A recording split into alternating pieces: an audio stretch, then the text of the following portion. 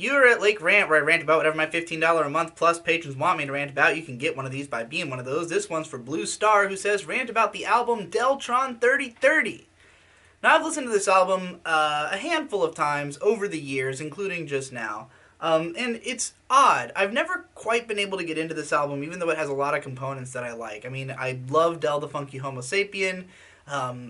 He's on and off about like writing, really great songs. I think his lyrical content is always extremely interesting, and he writes great theme songs, like songs based around a theme essentially.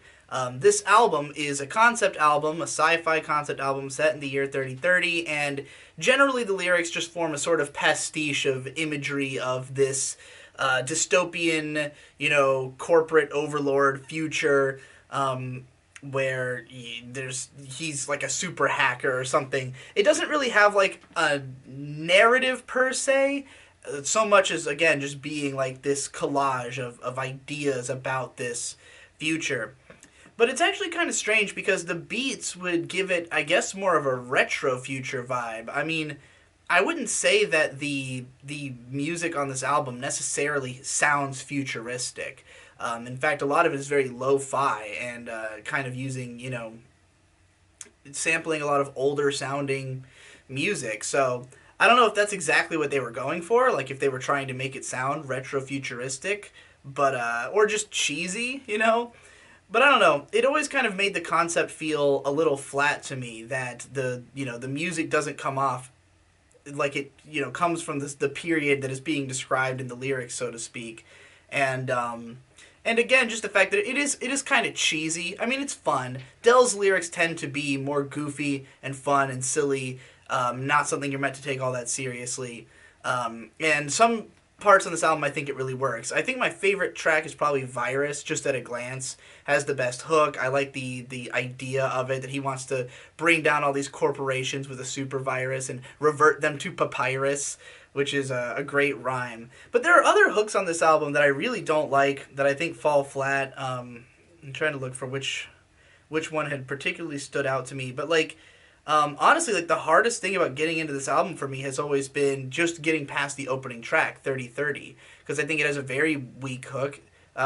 Just the fact that he says, "This is Deltron Zero, an automator," is it's an introduction to the two of them being the central figures of this album, since it is a collaboration of Del and Dan the Automator. But it just doesn't sound very good as a hook, and the song is 6.5 minutes long.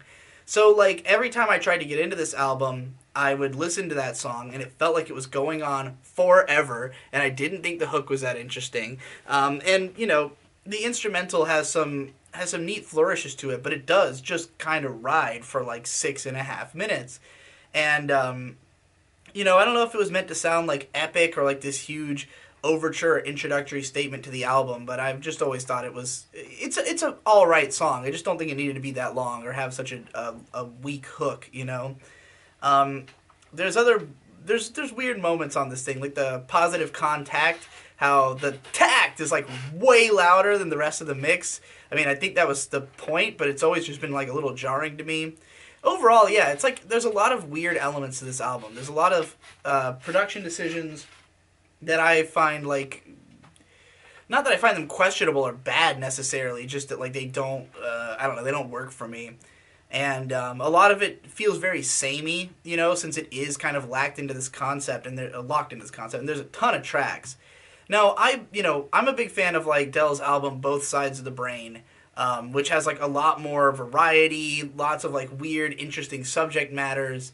I feel like Del is not somebody who really needs to be constricted to a central theme like this, where he kind of runs it into the ground. I like that he on other albums will explore all kinds of stuff. Again, not to say that he's doing it no justice here or anything. And I haven't really looked into the lyrics on this album or anything. I haven't spent time deep diving it to get more attached to it, which I assume a lot of people did. I only first found out about this album in probably 2006 or so well after it had come out, And I had been a huge fan of Gorillaz. I had been a fan of the song, what's the song called? The second track on Both Sides of the Brain, which is in Tony Hawk 3. But it wasn't until just a couple years ago that I finally started like looking into Del's catalog and getting into more of his albums. So I don't know. Maybe eventually I'll spend more time with this one and develop stronger feelings for it. But this whole kind of era, like a lot of the what was considered maybe nerdcore or whatever at the time, like a lot of the rap music that is very celebrated by like the community from this period, as like this smarter, headier shit. A lot of it doesn't do that much for me. I think it's just the production styles of the time just were not as interesting to me as a lot of the modern production styles, and like I care about that a lot because yes, I do care about the rapping as well, but I also just want to have like a good sonic experience. Especially, I'm not always going to be listening to the album paying 100% attention to every bar. So, and once you've spent enough time with an album, you kind of just learn it by way of hearing it so many times. So, I think this is an interesting and good album, and I'm not surprised it's been, heralded as such a classic and that it's one of the best known Del the Funky Homo Sapien albums. But I do wish more people would, look beyond this one. Like, this is the one that always turns up in all the charts. It's the one that seems to be the most celebrated. And I wouldn't say it's my favorite or his best. So, I hope more people will look into the rest of his catalog.